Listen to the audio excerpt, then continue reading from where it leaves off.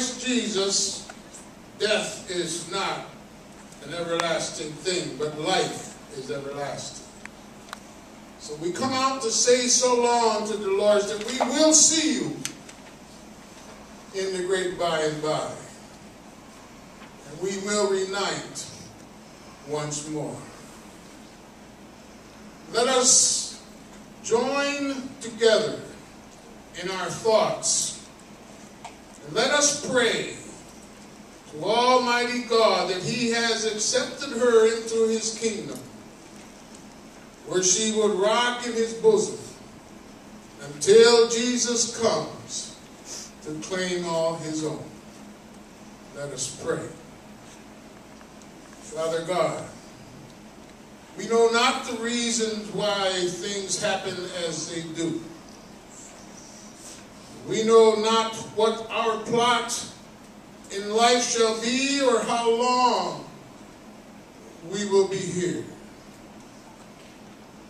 But we thank you this day for allowing our sister to pass our way. We thank you for the lives that Delores has touched in so many ways. The love that she showed to others and the love that she received from others.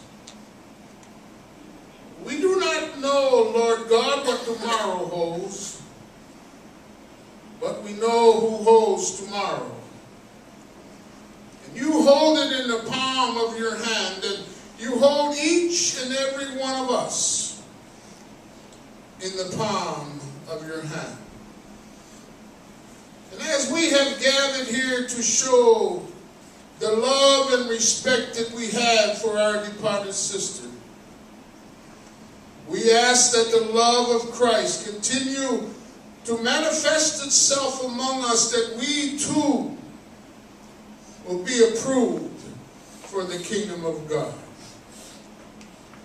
Father, we give you all honor, praise, and glory for the things you're doing and the things you have done.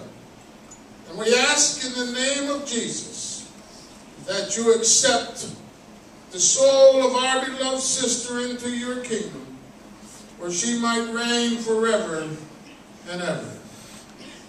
Watch over her family as she has departed. Fill that void with the love of Christ. Watch over her friends. Watch over all her colleagues.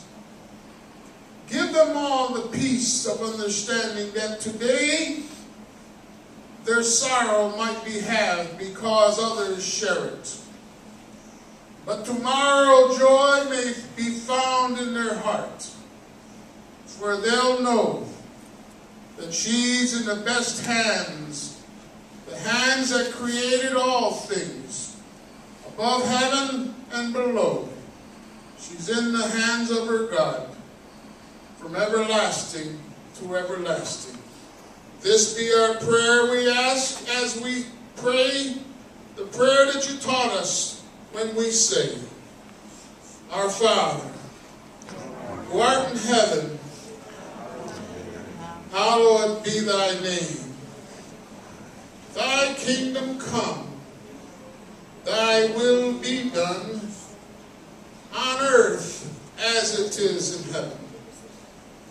Give us this day our daily bread, and forgive us our debts, as we forgive our debtors. And lead us not into temptation, but deliver us from evil.